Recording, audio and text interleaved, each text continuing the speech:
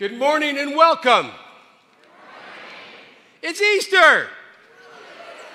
And we're glad to be together. We're glad to be the people of God gathering in Jesus' name, celebrating this day that's changed history forever and changed us forever. Amen? Amen. Hear these words from Psalms. Oh, give thanks to the Lord, for he is good. His steadfast love endures forever. Let Israel say his steadfast love endures forever. The Lord is my strength and my might. He has become my salvation. There are glad songs of victory in the tents of the righteous. The right hand of the Lord does valiantly. The right hand of the Lord is exalted. The right hand of the Lord does valiantly. The stone that the builders rejected has become the chief cornerstone. This is the Lord's doing. It is marvelous in his eyes. This is the day that the Lord hath made. Amen. Friends, he has risen. One more time. The Lord has risen. Hallelujah. Amen. Please be seated.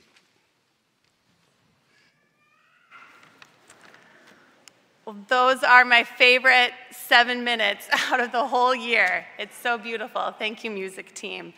And as we enter into a time of prayer, prayer is just us throwing open the windows to our lives to invite God in, the light of the world, into every corner of our life. So please join me in prayer. God, today is the day we celebrate your good news that Jesus is alive, that you have victory over death, that hope is here. Yet it was only a few days ago when we remembered Jesus' death and the pain, the grief, the darkness. And for some of us, God, we're still there. The pain we carry is still too heavy. The grief of loss overwhelming. The loneliness, the fear. How do we celebrate resurrection when there is so much destruction in our lives and the world? But yet, God, today on this Easter morning, you remind us again, Jesus was raised from the grave. The tomb is empty. You had a plan. You made a way. You kept your promise then, and you keep your promises today. That even when we feel trapped, like we're the one living in a tomb, you are coming, and there is no stone that you cannot roll away, God. No tomb that cannot be opened.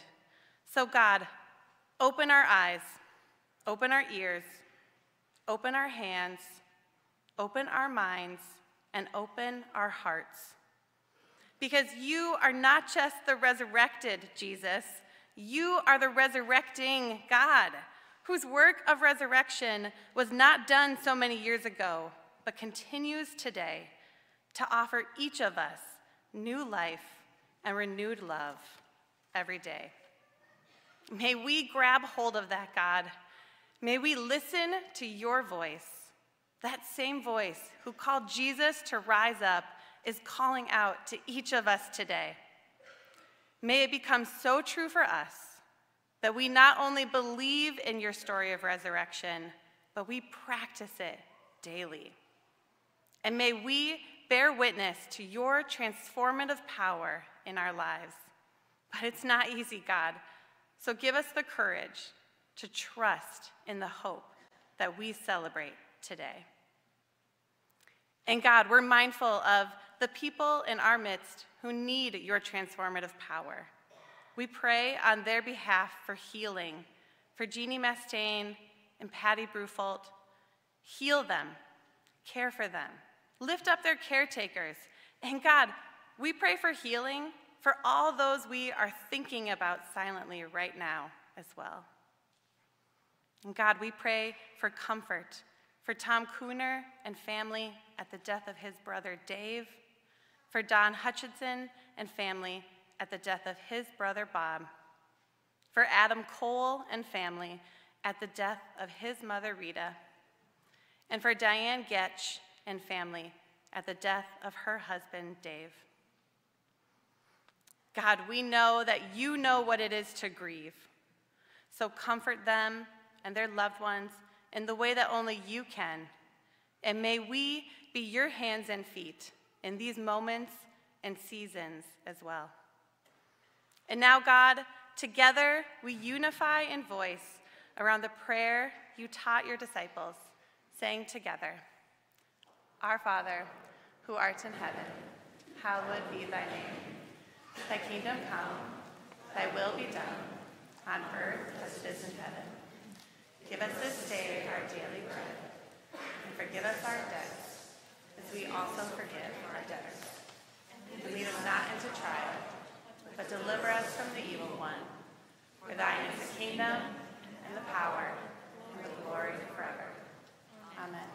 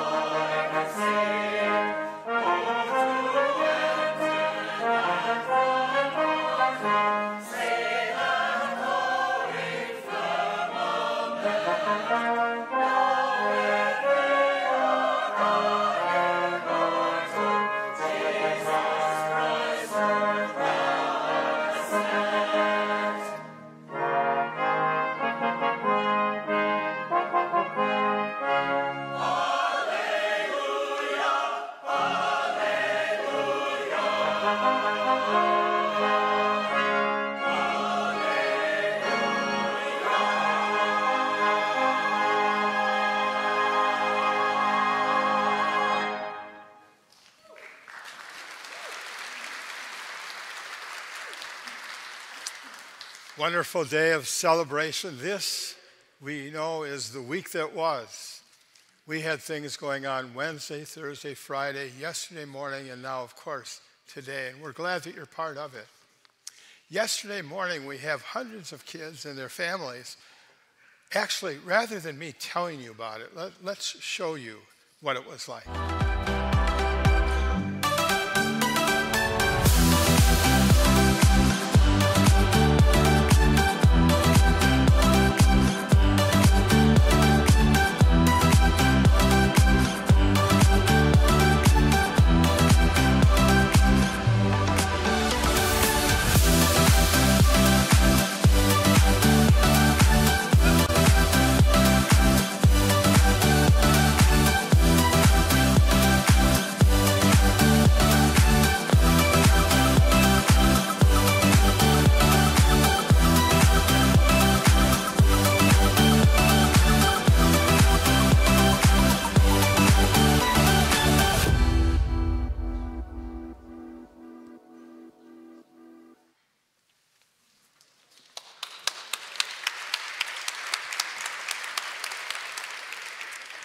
I was there also, and they did let me pet the animals, but I couldn't go on the bouncy gym. Apparently, I was over the age limit and the weight limit, but maybe next year I can sneak in.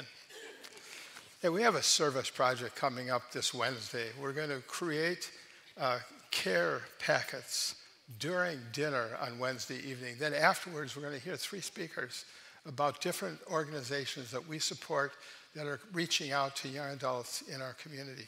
So come Wednesday night, participate in that. You can see them, the packets that we'll be putting together at the Connection Corner after the service today. Do you remember the first time you heard the expression fake news? And all that would go along with that, coming and going, both sides?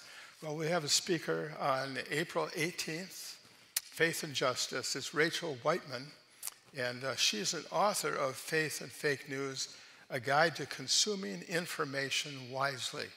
So that should be a fascinating talk and a great reminder for us as we head into these coming months. Paul, you have something to tell us about the hymnals, the newer hymnals that we have. Yes. Hi, I'm Paul Radoy. I'm the director of the chorale upstairs. And I wanted to let you know that the hymnals are a couple years old officially in the congregation, but we had a bunch of you who decided that you wanted to donate to support our new hymnals and also to donate in honor of or in tribute of someone. Well, we finally have those hymnals with the stickers inside for the people you donated to and tributed to. So those can be found right next to the music center, right down the hall over here on the right. There's a table and it's alphabetical, so you can find the hymnal that you want, ideally the one that you purchased. And then you can put it wherever you'd like within the meeting house here so that you can come back to it every week as you return for worship. I also had another quick thing to note. If you turn in your bulletin to the offertory, you'll see that it says the Alleluia. That is the Alleluia that we sing all the time at high points in the year that we've done for years. But there's a little note there that if you want to sing the Hallelujah chorus with the chorale, you can head up during the offertory. But a note that all of you have no excuse now because you have the Hallelujah chorus in your bulletin. So all of you can sing with us for our final song, the Hallelujah Chorus. Feel free to join us up in the loft, or you can stay seated and look in your insert. Thank you so much. I actually have my separate, area with singing. I hum along, and you're welcome to do that with me also. One last announcement, the alternative service has been working along with us, the traditional and the alternative, for the last couple of years. Well, we're kind of recalibrating that and saying, what will that be like in the future? And so we'd like you to give us some feedback, and that's the Connection Corner, again, is a survey that you can fill out. Give us some feedback. Let us know what you liked, didn't like, what you'd suggest, and if you'd like to be involved in planning that service. So let us know your feedback, and we'll appreciate that a great deal. Now, our kids are going to God's Garden. God's Garden, as most of us know, is children's programming, help kids learn about Jesus Christ and the welcome that we all have through Jesus Christ. Paul's going to lead us now in the song, Come to the Garden. All right, kids, let's head on over. Let's all sing the God Garden song. Let's do it. Ready? Come, oh come, come to the garden. Gather round, come without fear. Love thy name, here in God's garden. All are welcome here. And as the kids head toward the door, let's all say loudly, have fun, kids. Ready? Have fun, kids. Have a blast.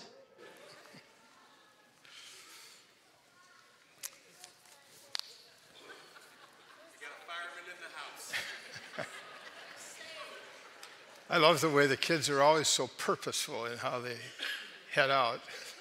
Makes me want to go with them, but we'll let them go. Well, I invite you to stand now and pass the peace of Christ to one another.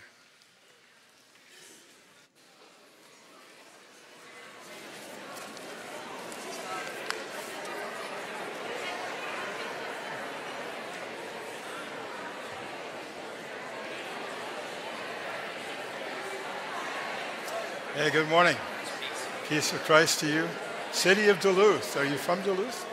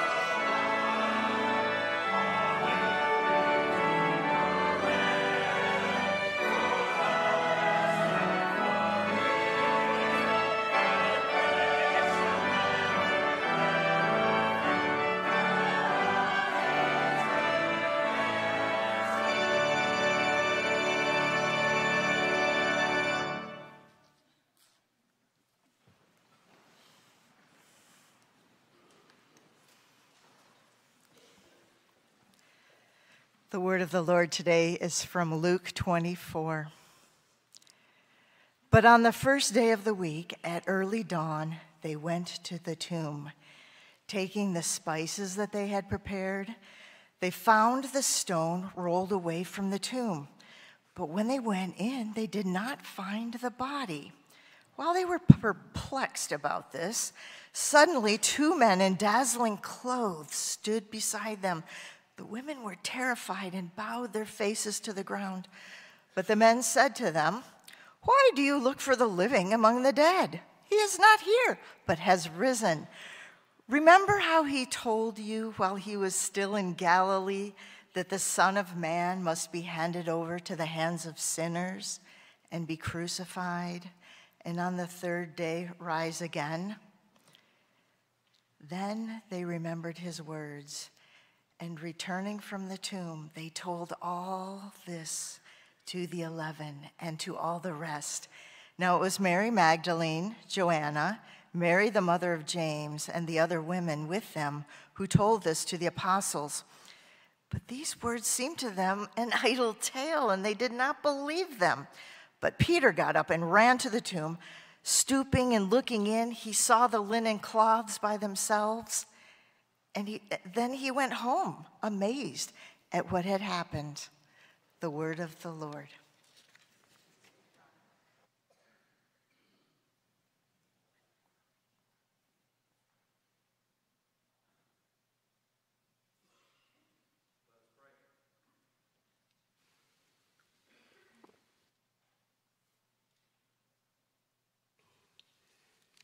As the note in the pulpit underneath my glass of water says, "O Lord, it is Easter and you have risen." We have come to celebrate the 2000th anniversary of that day that transformed it all.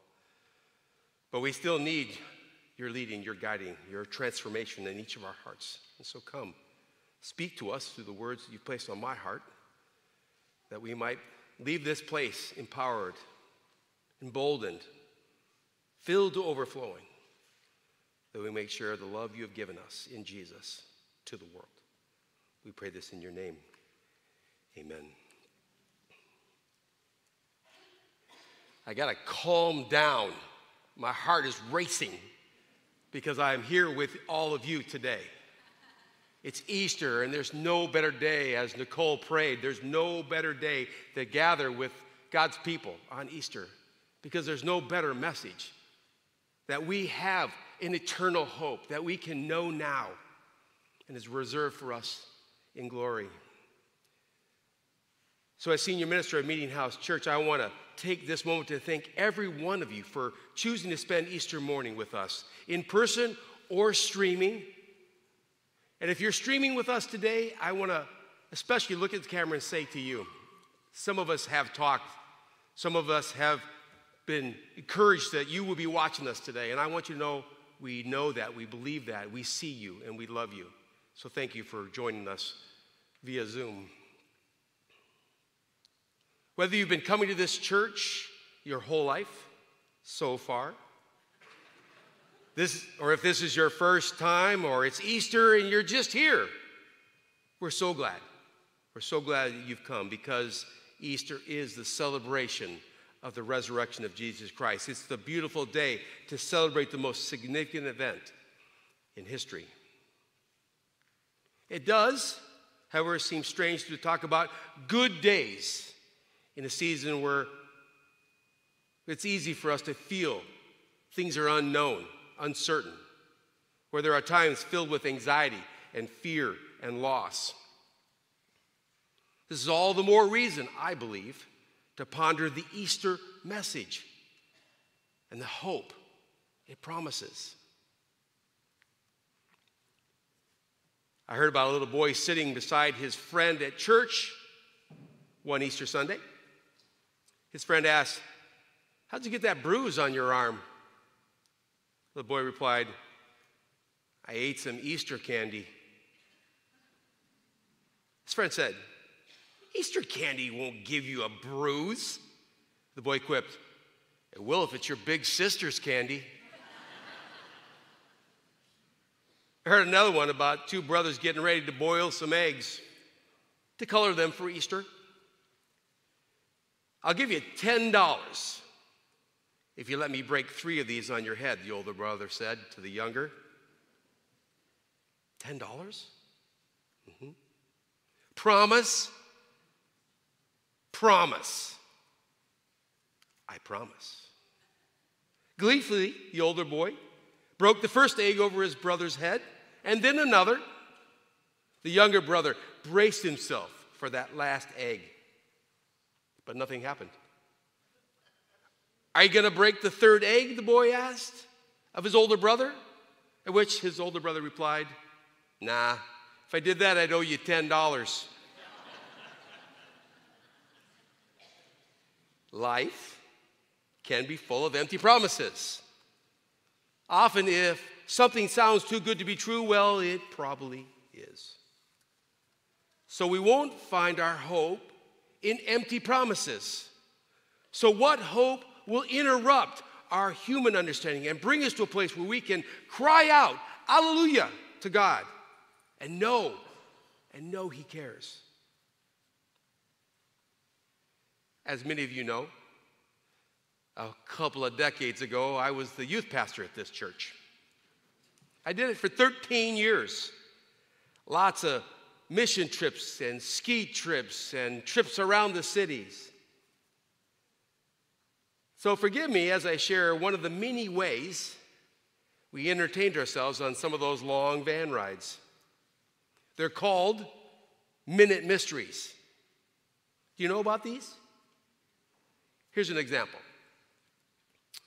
A man lives on the 10th floor of a building. He takes the elevator to the ground floor every day to leave this building.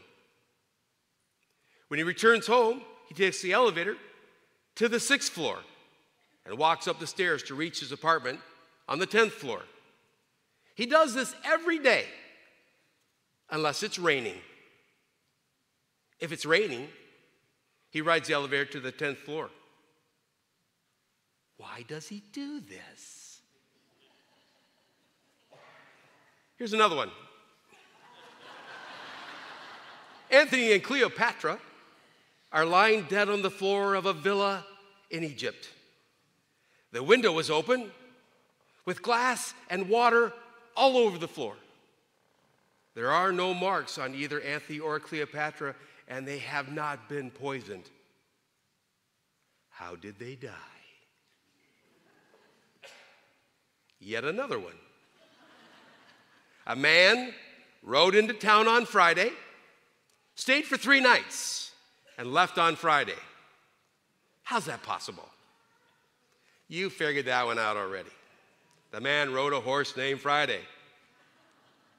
Did you ever play these kinds of games, these mind puzzles? Now, some of you might sit for hours to try to figure those out now. Others will wonder who thought these up and how do they have so much free time? Especially when you hear the answers. I'll tell you the answers, so you won't be trying to figure them out during my sermon or for the rest of the morning. In the first case, you remember that one about the elevator ride? In the first case, the man would only go to the 6th floor on his return home because it was the highest button he could reach on the elevator control panel. He was a very short man. On the days it was raining, he had his umbrella, so he could use the umbrella to punch the button that would send him to the 10th floor. That could take an easy hour in a van ride to figure that one out. You remember about the water and the glass on the floor and the open window? In the second situation, it might help you to know that Antony and Cleopatra are goldfish. The cat, Boots, knocked over the fishbowl, jumping out the window, which broke and spilled water all over the floor. Now that you've got the hang of it, let's try one more. On Friday night, a man died, and that same night was buried. On Sunday morning, his friends arrived at the grave only to discover his body is gone. What happened? We recognize that story, don't we? One of the problems with Jesus' resurrection is that some try to make sense of everything that happened that day as if it were a riddle to figure out. They try to understand precisely what happened and how Jesus could die and then come back to life again.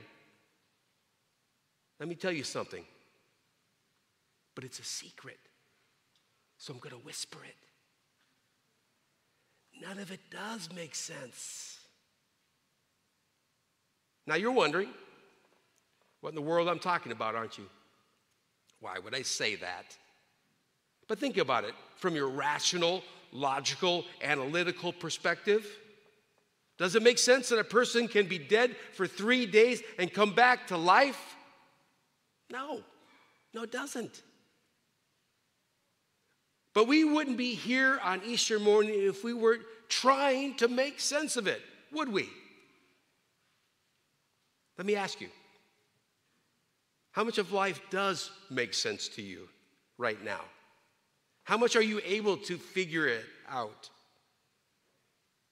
Do we wonder where God is in all the complexities of the world?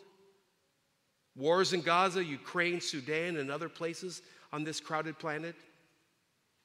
Innocent lives living in hunger, fear, and uncertainty. Social unrest, caustic political division, and financial insecurity are the norm for many.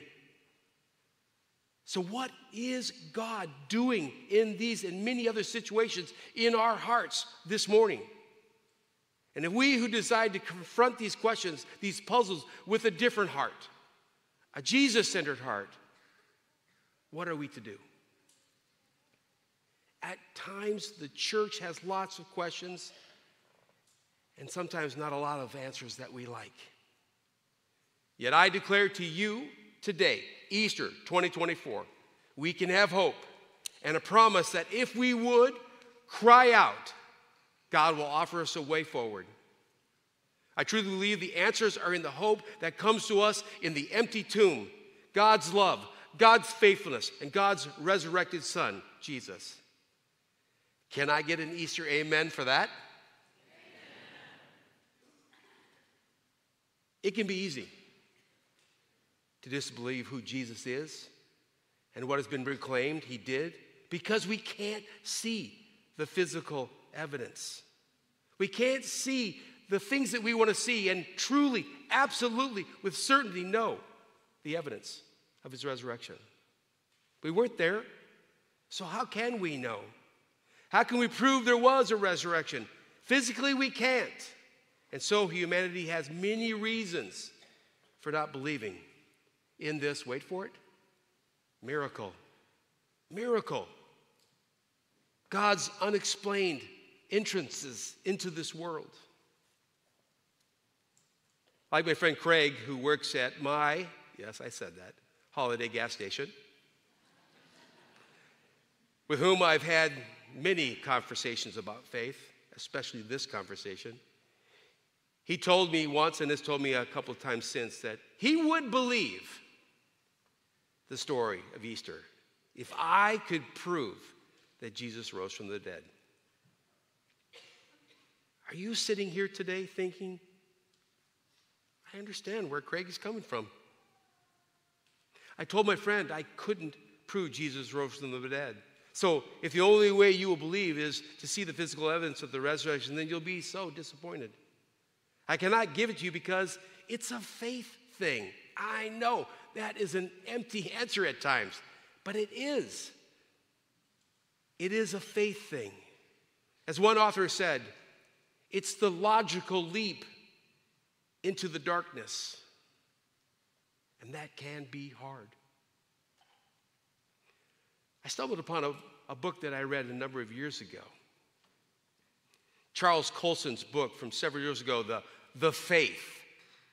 The former counsel of President Nixon, the convicted conspirator in the Watergate scandal, wrote that the Watergate cover-up was the final straw convincing him Jesus was raised from the dead.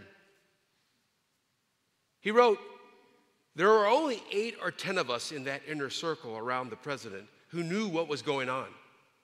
All we had to do was stonewall for a couple of months, and the Watergate scandal would be over.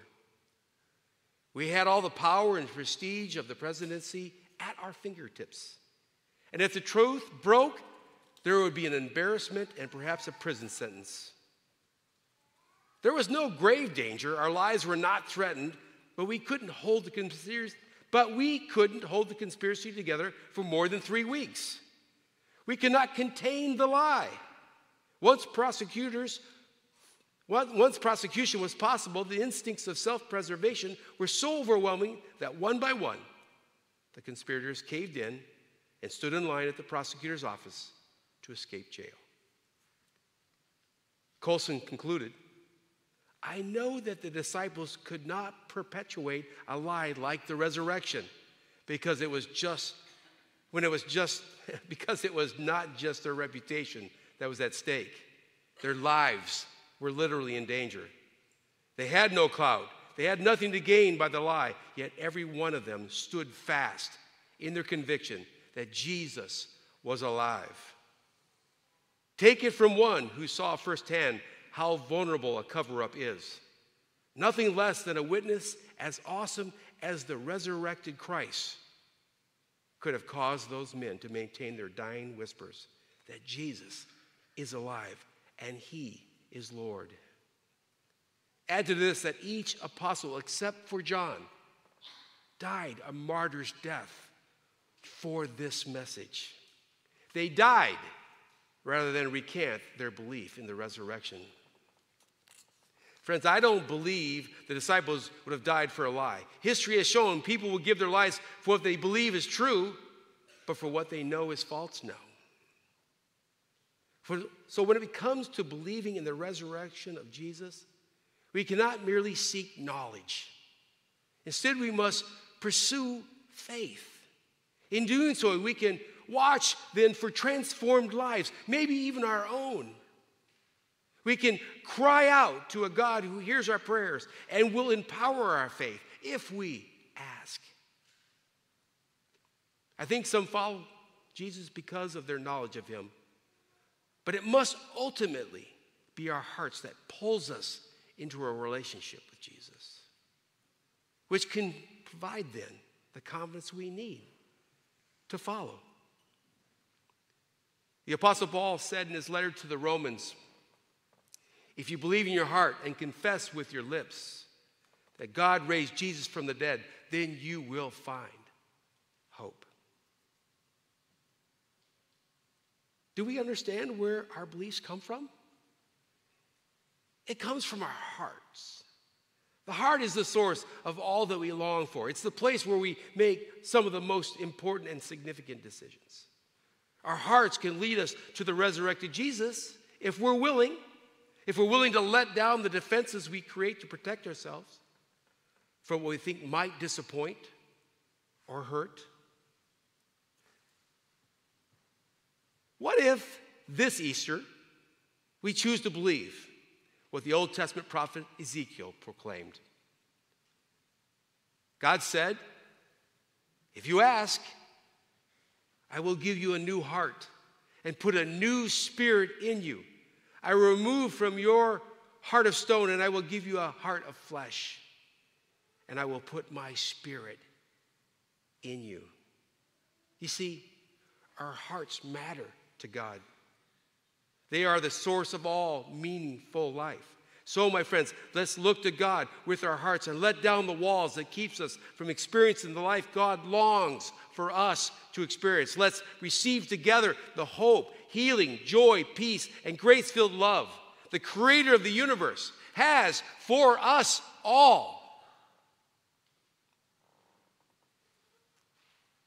Might we this Easter allow this for the first time or once again to happen in our lives? Friends, we can know this hope applies to all of us, whether we have known Jesus for years or are still searching, by allowing our hearts to be open to the love of God, a God who has come to us in Jesus, that we might know that. For it's then we will experience God's hope, a hope that interrupts the feeble hope that the world offers. I love what Luke tells us in verse 11. The women told the disciples what had happened, but the story sounded nonsense, so they didn't believe. Even though the disciples lived with Jesus for 3 years, they still didn't get it. To think that Jesus really was resurrected would have blown their minds, I guess. What they assumed to be reality wasn't. It didn't make sense. Yet it was a reality for the disciples and can be a reality for us. Jesus has risen, people, from the dead. That's the good news of the gospel story that brings us to this place year after year. So maybe you need a fresh start from a fresh start God to believe this year. If you've been around this place, some of you might remember that I love golf. I love golf especially because then I can trap my friends in hanging out with me for 4 hours. When I'm playing with friends, and trying to have a good time, I will often suggest that we take a mulligan or two. I mean, those are just a couple of do-overs in a tough game. You hit a lousy shot, then now with a mulligan, you can retake that shot. Not just one shot per side. It's not like we're cheating or anything. I think you'll agree. I think we all need mulligans, second chances, fresh starts from time to time. The resurrection of Jesus Christ makes this possible. Just as Christ was raised from the dead, we may also live new lives beginning here and now. God promises a fresh start by putting our faith in Jesus and his resurrection. So don't just look in your mind for the answers today. Search your heart to embrace the risen Jesus. Celebrate then the new life Jesus offers and live today in the hope of Jesus' loving, promised presence forever. Church, let's cry out to God to give us the faith that will transform our lives. Lives then to be used by God's Spirit to make a loving difference in this world. Will anyone give me an amen for that? Amen. Hallelujah. Amen. God, thank you for these hopeful words that draws us into a deeper understanding of your call upon our lives. Muster in us, enabling us, empowering us, a faith that will help us to keep turning to you, leaning toward you as you do your good work in us. Lord, hear our prayers as we cry them out to you. Give us the faith we need to be the people you call us to be. For we pray this in your name. Amen.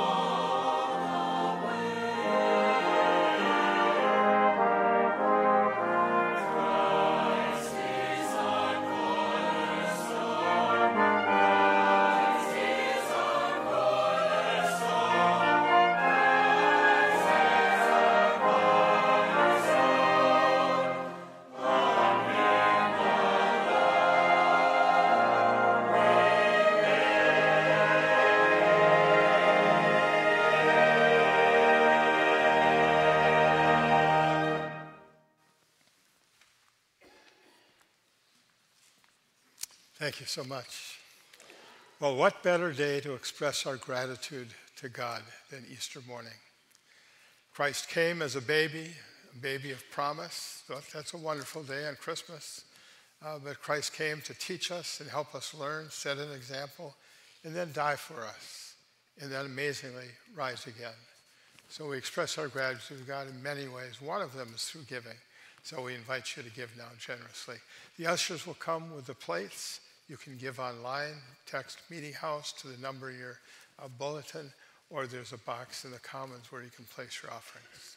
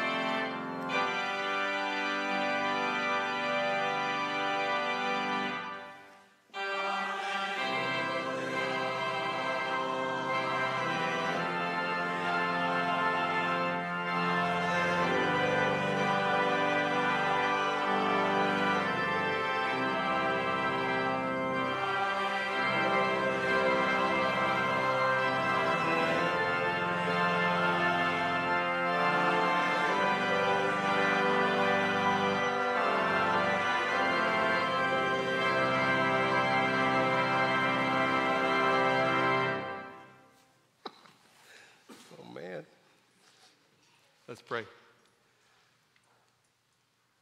As I pray and just witness that amazing gift of the song, the chorale, the brass, all the voices in the congregation, those singing at home, we hope that you receive that, God, all the gifts that we've offered.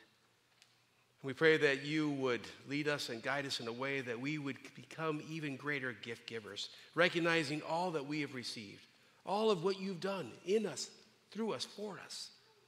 Help us to respond with a generosity that the world around us will take notice of and point them to you.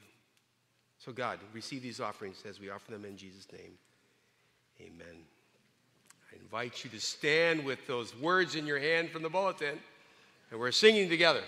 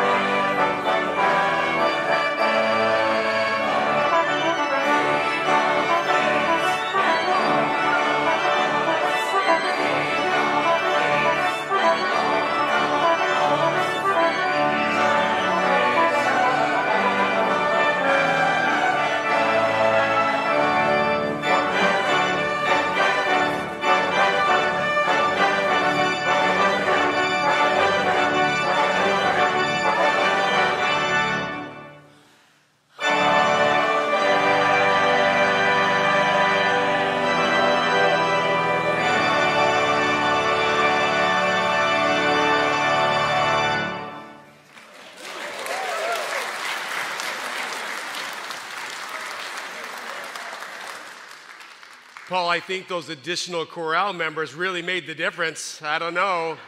Woo! That was amazing. That was amazing. And I will just tell you, as much as, we all got to go and do stuff, I would encourage you to stay and listen to the postlude. It's that wonderful Easter postlude, and Tom does a beautiful job with that, so I would encourage you to linger if you'd like. There will be coffee and donut holes. I mean, it's a chance for you to meet some people or greet some people or catch up with some old friends in the common as well. We are glad that you were here. Aren't you glad you were here? Yeah. Amen, amen, amen. So often in life, we are living in that Good Friday life. My friends, we are on this side of Easter now. We are on this side of understanding that God came to us and we know it in the resurrected Jesus. Let's live in the alleluia of these moments.